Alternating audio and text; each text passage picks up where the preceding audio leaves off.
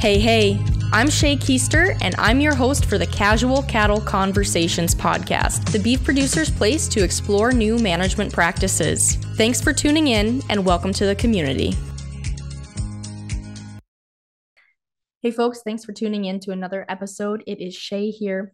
Today we are visiting with Rob Gill and Tanner King, and we are going to talk about the identity feeder test. And we are going to be discussing how through DNA technology, we can determine which calves to feed and which calves not to feed. And we can do this pretty early on in the process. So I'm excited to visit with Tanner and Rob today.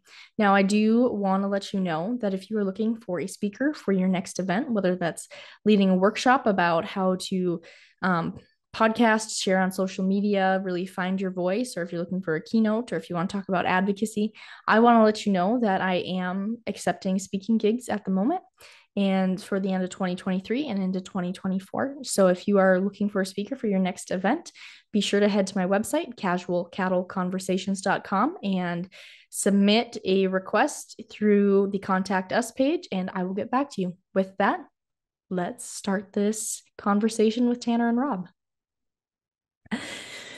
All right. Well, Rob, Tanner, it is great to have you on the show today. I know I've been able to visit with each of you individually, and I enjoyed those conversations, but I'm pretty excited to talk about the identity feeder test today and share that information with the audience. So before we dive into details on that, Tanner, I want to start with you. Would you please introduce yourself and kind of briefly talk about what you're doing in the beef industry today?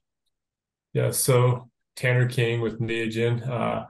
I've worked with Neogen for going on 2 years now, and started as their feedlot expert, I guess would be the way to put it. Prior to Neogen, I'd worked in the feed yard industry for my entire working career, my adult career. I actually started working in a feed yard when I was 15 years old and haven't stopped. Worked for some big corporate feeders and some smaller feeders and everything in between, and feed quite a few cattle myself as we go. And so Neogen kind of hired me to head up and start the feedlot genomics product for them and see how we can use genomics in a feed yard. Well, that's pretty neat. Rob, would you please tell us about True Ranches and your background in the beef industry so that producers know what your role is? Sure. Yeah, well, thanks for having me. Rob Gill, I'm superintendent for True Ranches.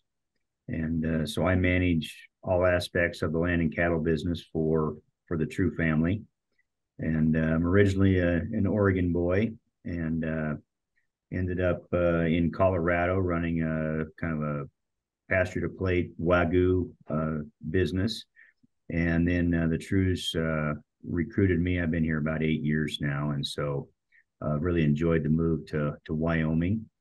The True Ranches is really, I think for me, has been a unique experience. They acquired their first ranch in 1957, and today we have 8 cow-calf operations.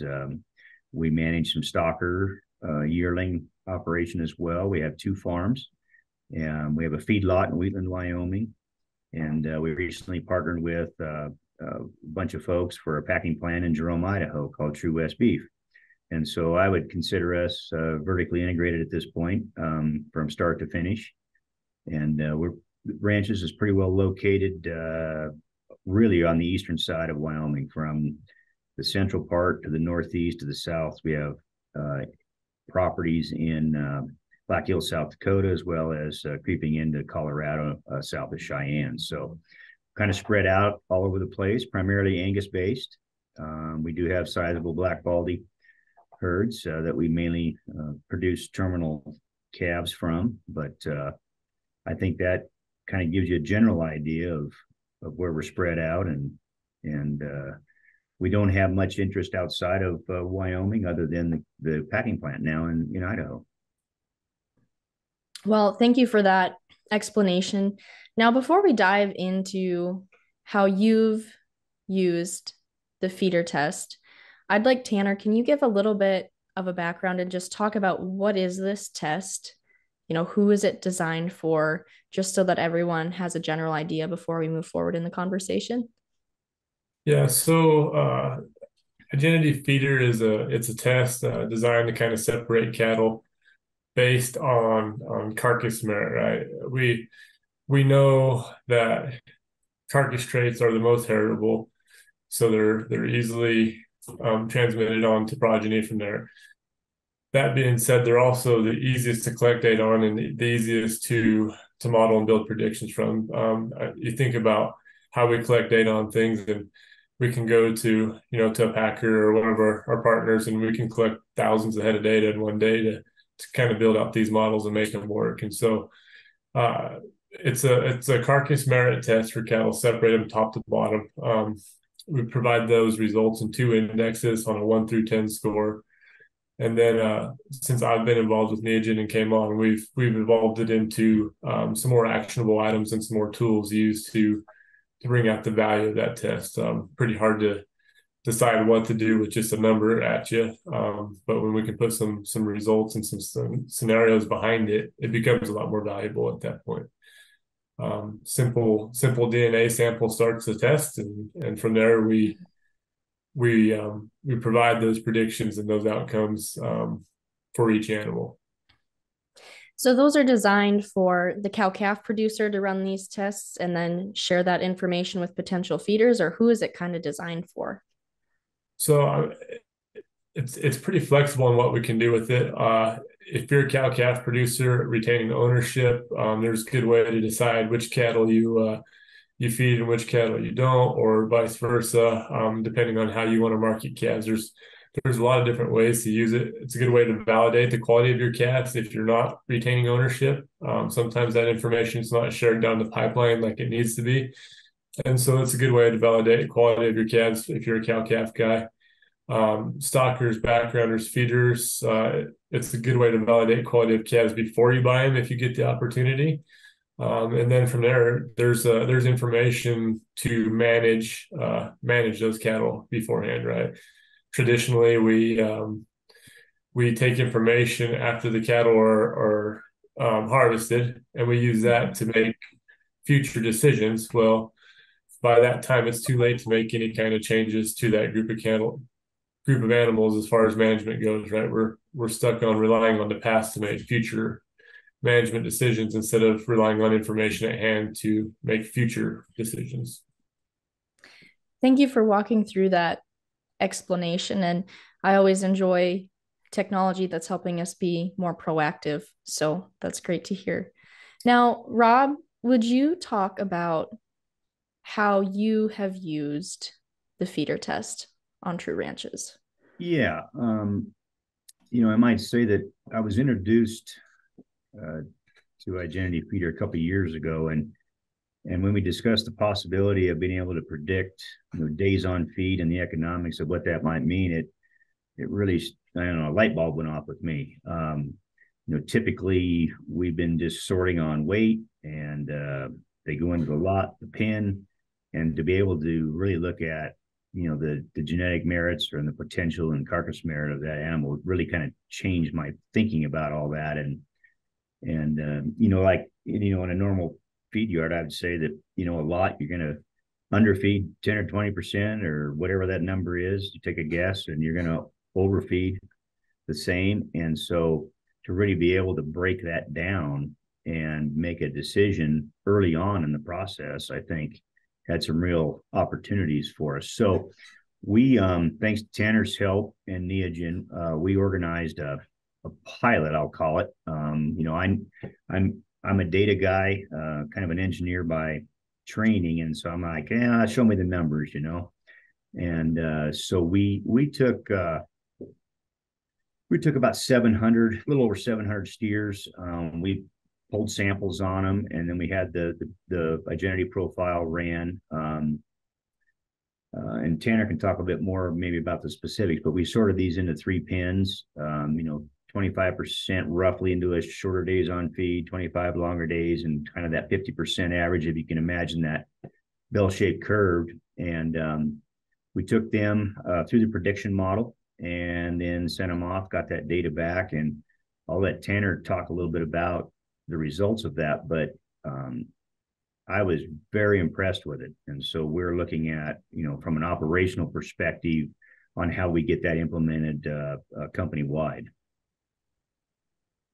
Does that answer your question? I think so. Tanner, do you want to talk about what results kind of came back off of that? Yeah. So, I mean, when we talk about genetic information, right? There's the only thing that affects there's a genetics plus environment affects phenotype or how those animals turn out, right? And so when we think about a feed yard on most commercial animals, that's going to be the closest environment to the same for every animal as they're going to get, right? Even on Rob's operation, where they're running cattle across several places, even though it's a ranch and all under the same management, each ranch has a different environmental impact or effect on those cattle. And so when we get into a feed yard setting, where the environment becomes the same for most animals with minor differences, right? East facing pen versus west facing pen or something like that. It minimizes the effect that environment plays on those cattle's growth, and then genetics takes place from there, right? Genetics has a bigger impact on how those cattle perform in that same environment.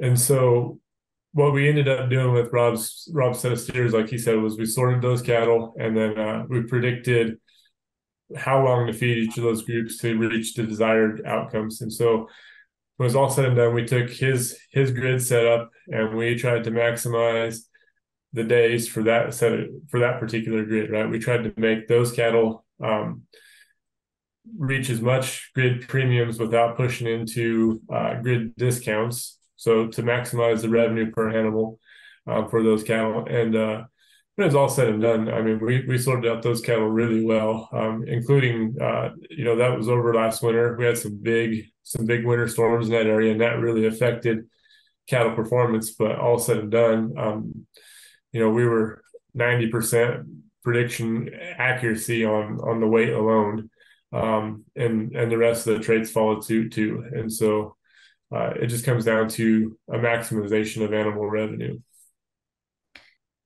Okay, so Tanner, we talked about Rob, you marketing on the grid and how you've used this feeder test to help him there, but can you dive more into what that can look like for other producers if they're selling on the grid and how this feeder test can help them be more profitable?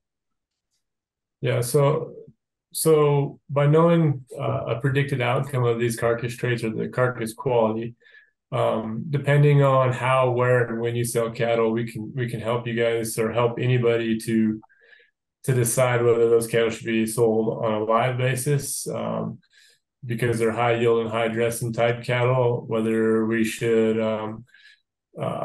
sell them on a carcass basis or grid basis, and which grids we should target, right? If you have a grid more favorable to quality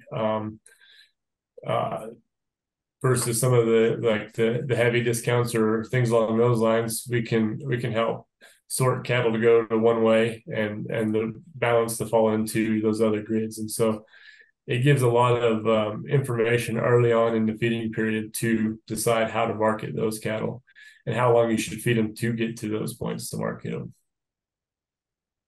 Well, awesome. Thank you for explaining that. So, Rob, how old were these calves when you took that DNA sample? Yeah, good question. It varies a little bit. Generally, we try to gather the sample at weaning. That's kind of an efficient time when they're going through the chute. You're gathering weight already. And so we're able to gather the TSU sample. We're putting an RFID tag in their ear. They've already had a visual from birth. So we're linking that ultra high frequency tag with the TSU sample and then with the visual.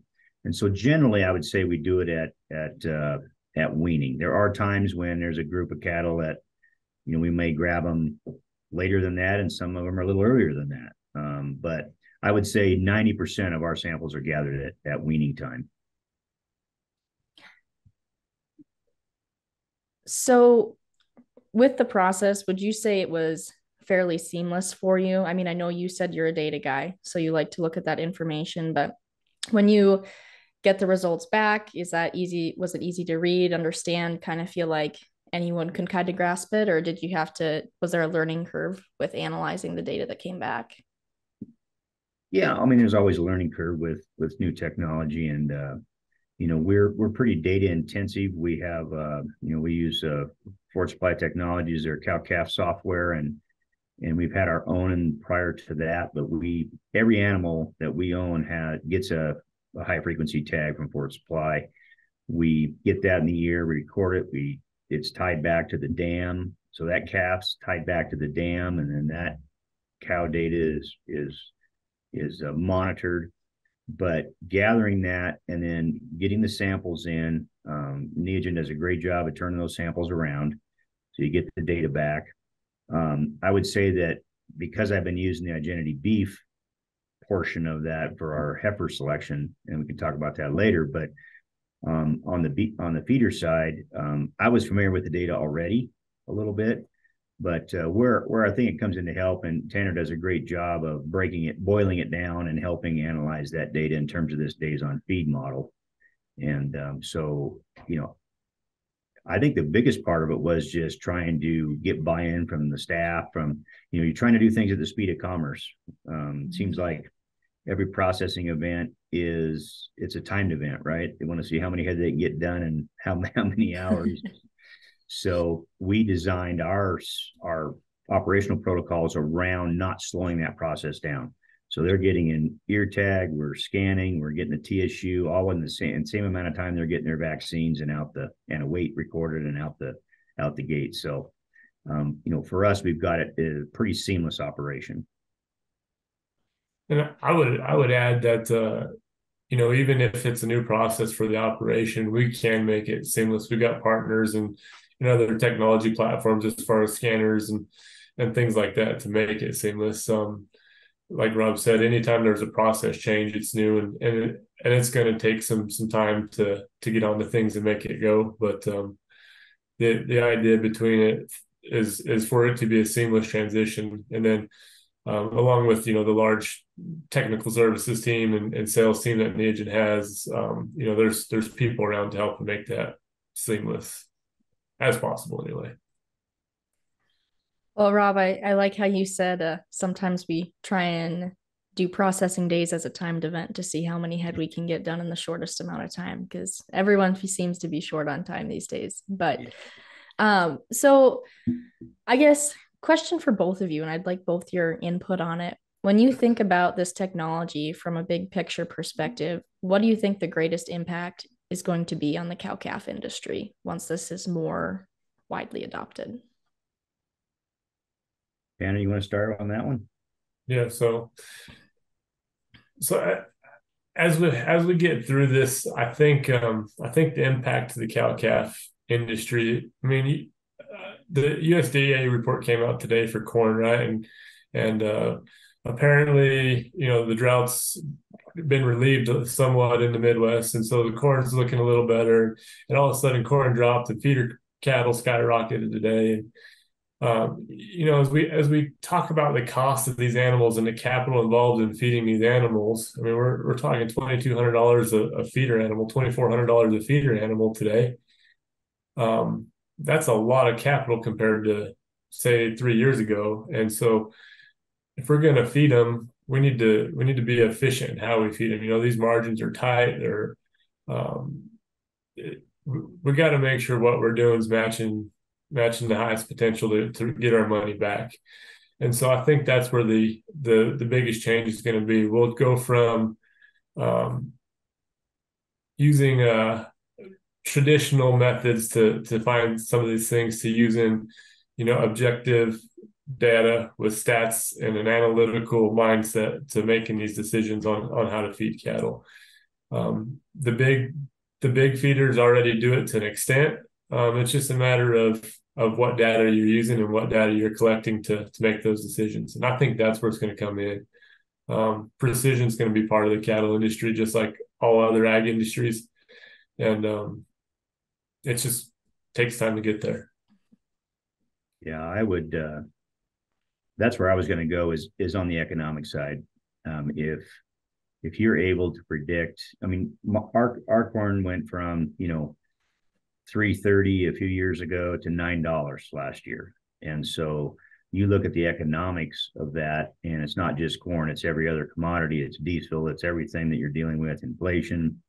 And so labor for sure. And to be able to predict those, I'd say, less efficient cattle, I mean, to me, that's a game changer. And so you're able to at least make a conscious decision on whether or not you want to feed those animals, or put them back on the open market or what. So I think the economics part of it, and I think the producer will soon learn that the cost of that analysis by far weighs itself, and pays for itself in the longer term.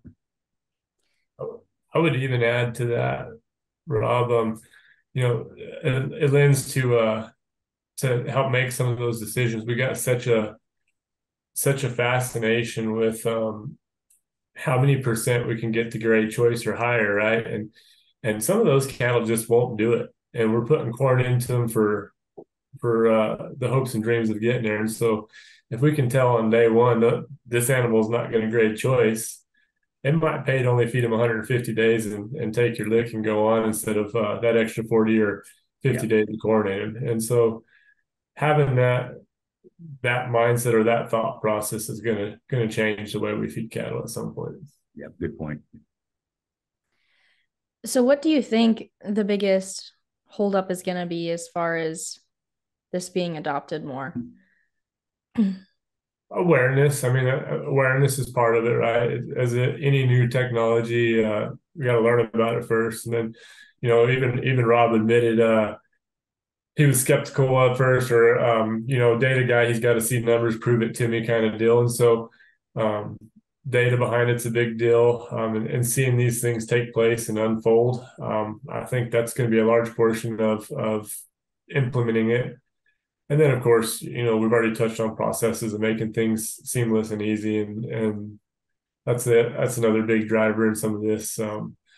But I look for it, especially with the cost of doing business today, for technology to start playing a bigger role in our cattle producing. Yeah, and I think too, Tanner, that cattlemen are pretty stubborn. They kind of have the way they like to do things, and I know in my position, and we have a pretty large outfit, is that I'm bombarded by every pharmaceutical company, everybody's trying to sell you the latest and greatest, and so you can really get caught up in chasing what I'd say, chasing shiny objects, but convincing that, showing, and like Tanner's saying, when I was able to see the results and going into the exact numbers that are in my grid, it was like, wow, okay. And so and I think too, from a scale perspective, the margins are so small in this business that depending on whether you're able to, I'm fortunate enough to be able to have a data person on my staff, and those things that really help, and a technology base, an IT department that can help me gather the data. And so, when you get into a very small family outfit, it gets more and more difficult to, you want to tag on another, $2 for a TSU or whatever it is, and then the sample analysis time. And so, but I think that given what Tanner said and what I've seen, that I think outfits like mine and others that can kind of set the example and show the value of what we're doing, I think you're going to see a lot more people get on board doing it, or at least I hope so, because as I go out and start buying feeders and buying calves, I'm encouraging them to do this for me ahead of time, and I'm willing to pay a little premium to get that information, because I think it's worth it. Yeah, I mean, as far as that premium goes too, like the two indexes provided in the feeder test, from the top 25% to the bottom 25% on our terminal index, in today's value, it's over $280 a head. Yeah. And just in those 2 percentile groups, right? So hanging on the rail is a $280 a head advantage for the top 25%. it don't take very long to go out and pay an extra $50 or something to capture the 280, right? And so it's just a matter of awareness and helping guys to value those cattle. And on the flip side of that, I know Rob is trying to buy feeder cattle, but if you're selling feeder cattle and you're not retaining ownership, you don't know how those cattle grade or how those cattle perform.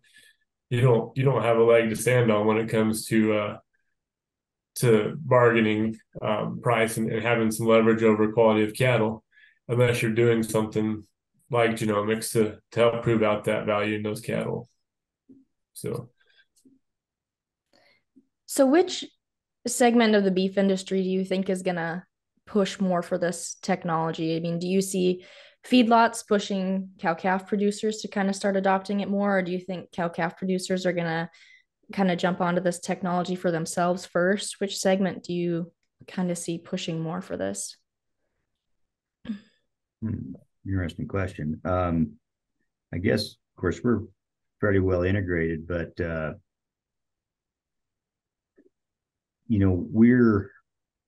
everybody wants the best value for their calf. If you're just selling calves at weaning or whatever, and it's almost like I could see it pushing downstream and also upstream.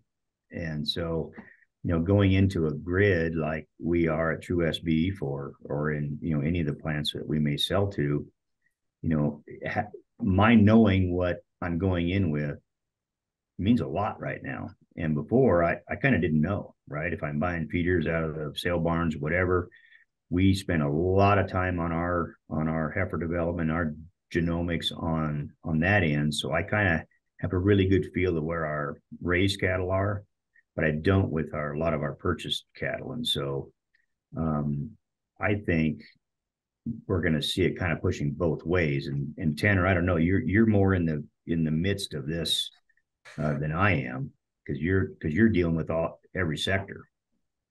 Yeah, I think we'll see it push from both sides a little bit too. As we get further down the road, I think there's going to be some management use of this, right? How do we sort these cattle? How do we make the most out of each day we have these cattle on feed, right? Basically, I want the highest revenue per day that I can get if I'm running a feed yard. And so I think there'll be some uses as far as sorting and doing some of that kind of stuff in a feed yard. And I think we're starting to see that. There's some other programs that have been out and around a long time as far as sorting cattle and things like that in feed yards.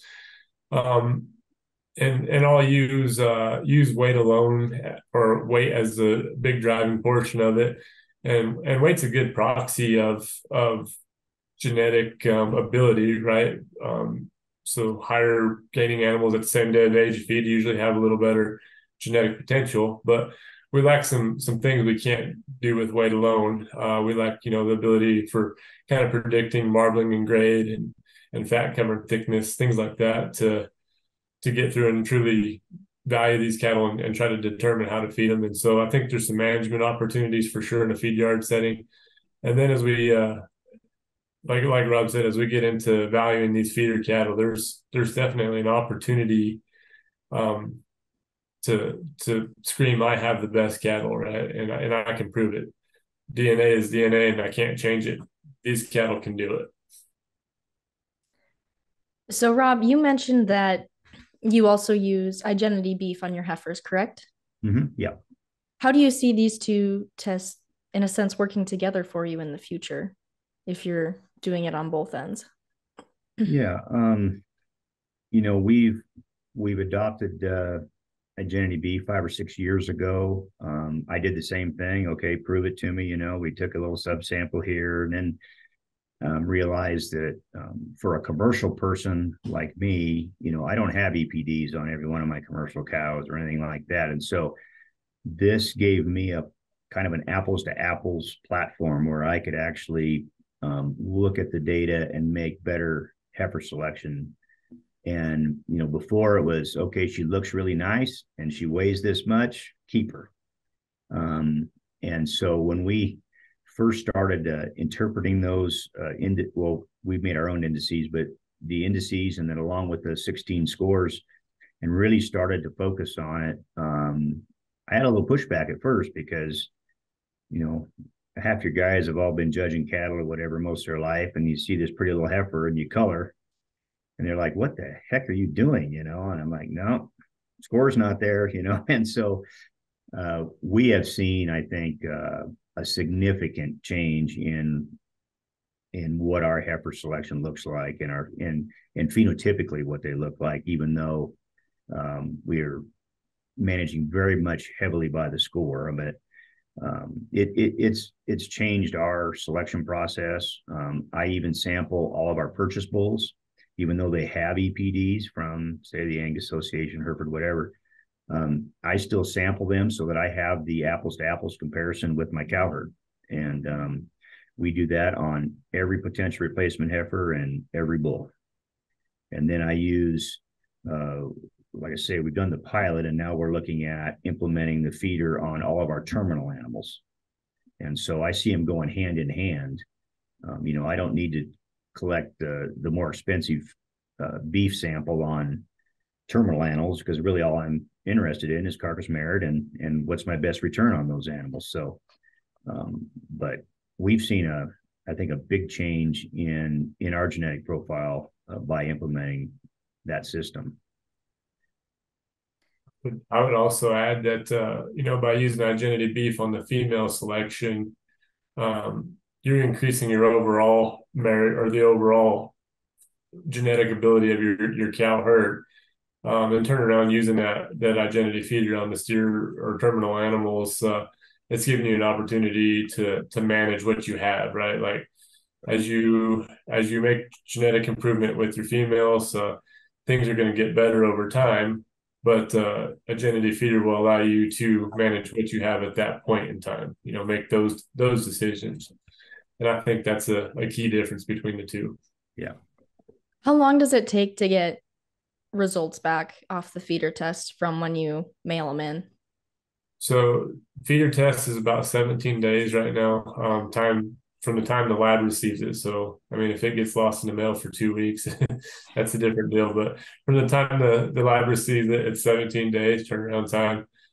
And then from there, depending on how far you want to go with analysis, you know, I can have it done in a couple of days to, you know, we'll check back through this several times as cattle feeding changes or you know, markets change. We can rerun and reevaluate those situations. So the DNA process itself pretty seamless. It's a simple TSU or a tissue punch, and we tie it back to that animal ID and it's sent off. So pretty seamless process as far as that stuff goes.